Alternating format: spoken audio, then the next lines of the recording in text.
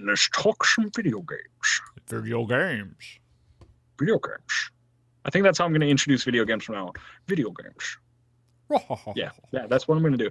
So we're going to run down our now. All right, Brendan. Before we start, are these current or all time? These are ones that I played for the first time this year for the most part. Okay.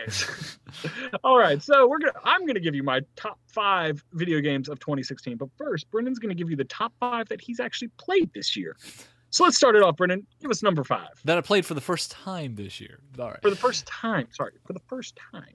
Yeah. So Small World 2 is at number 5, and I'll tell you why. It's not even. I won't say it's the best game in the world, but it is. It is a video game too. It is a video game too. And the big reason that it's on this list for me, because this is my list, and it's been good times playing with our family that are spread out. Like it's like gathering around the table and playing a board game. That's a pretty fun board game. It does have lots of bugs, but it works. And so I like it. And I find myself playing it other times too. So I found myself playing that actually a good bit this year because number 4, Super Mario Maker, which came out at the end of last year, but I got it this year, and it's been a good time, and I really enjoy the extra endless Mario game. Yeah, in playing like the extra levels that other people have created. They've made some amazing levels. Someone made a Zelda dungeon like puzzle level. That was amazing. The events are great. Building stuff is a lot of fun. Can play with the kids. Can play with whatever. It's a good time. So, well, there you go. Number 3. All right, what do we? Number 3. I think this may have actually come out this year. Yeah, I think it won an award or was up for an award this year anyway. Stardew Valley, which is somewhat indie game, I think. But you are. I don't think I've ever played it.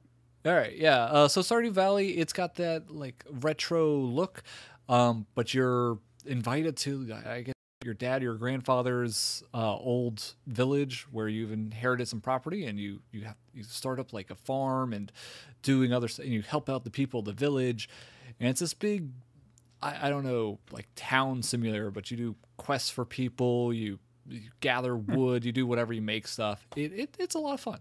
I like it. And days change, whatever. So number 2, this is now the name's going to give away that this was not from this year. That was number 3. Stardew Valley was number 3. Okay, go ahead. So number 2, Rocksmith 2014 remastered, which I finally got this year after putting it off getting it for a long time because for 2 years to be. Yeah. But my wife got it for me, and my brother lent me his guitar that you could see behind. And it's a good way to learn guitar. At least it's a fun way to do it. I've learned some things from it, and it has a lot of fun like extra games that use the guitar essentially as a controller to learn skills. But they have like a zombie game where you kill zombies by playing chords, but it feels like old I don't know, House of the Dead with bad voice acting and things like that. And it's great. Okay. And number 1. Massive Chalice. Now, those of you that may know me might say, like, Brendan, why haven't you played this game before? It's a Double Fine game. But I haven't. And I played it this year, and when I started playing it, I couldn't stop playing it for days. And I ended up losing a lot of sleep because it was one of those games where you're just like, all right, I'll do one more. Go to the next just event. One more little part. Go to the next one. Well, I gotta finish this battle, right? Oh, well, let me just see what happens next. One more little one. So I played through it. I lost initially doing it.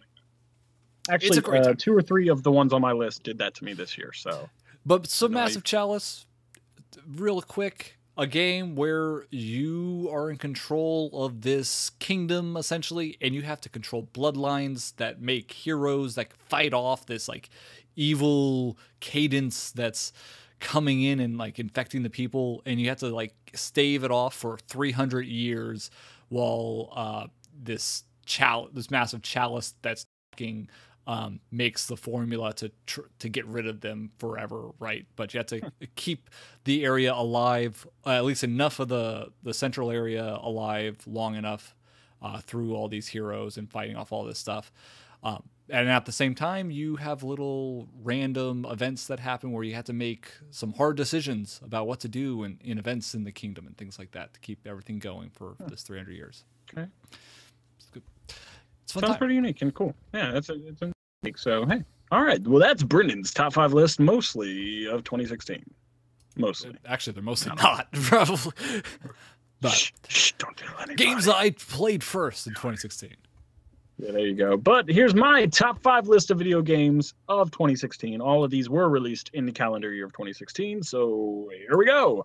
Now I'm going to start off number 5, telling you that if you watch my review, I still stand by that review. It did not give it a good review, but I play this game so much that I can't not put it on the list, and that's Destiny: Rise of Iron.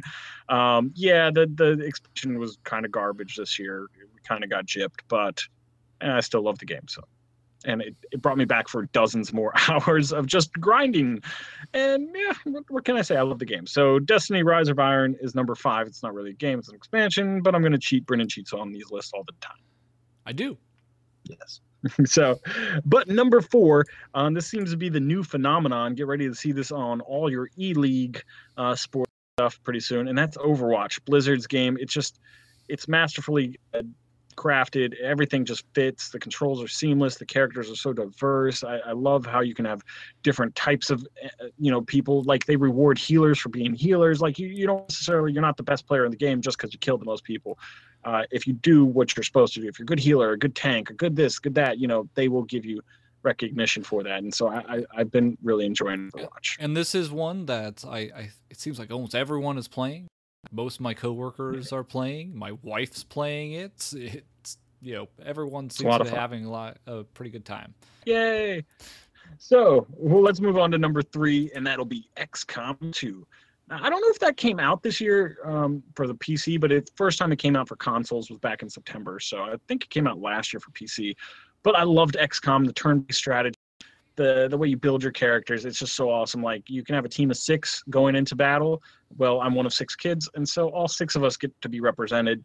Now, it does make it tough when one of us dies, and then I either try to keep them alive by restarting, or just say, sorry, it's too tough to get past this part with you alive.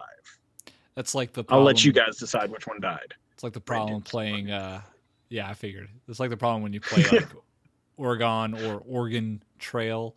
I'll name this after my friends or my family, right? And it's like, but someone's got to die.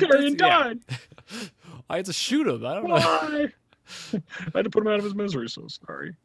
But let me move on to number 2. And this is not so much a game as it felt like playing a movie, and that's Uncharted 4. It's amazing. The voice acting, like I said, it's more like playing a movie almost than playing a game. It is spectacular. If you haven't checked it out, it is an experience. It is a great experience. So check out Uncharted 4 if you haven't. And number 1 is Skyrim Remastered. Dun dun. And that's just because Skyrim is one of my favorite games of all time, and then they remastered it, and I got to jump back in, and this time they added mods. So now I can use mods on the PS4. So if you're a PC guy, you're like, mods aren't new. They're new to me, all right? And they're a lot of fun. So that puts Skyrim Remastered up there, number 1. So that was our top 5 games, at least, that we played this year for 2016. So hit us up. Let us know, what is your top 5 list that you played this year or that came out this year. Hit us up, comments down below. Of course, at What's My Face on Twitter, Google Plus, Facebook. Always good ways of getting a hold of us. Let's keep on.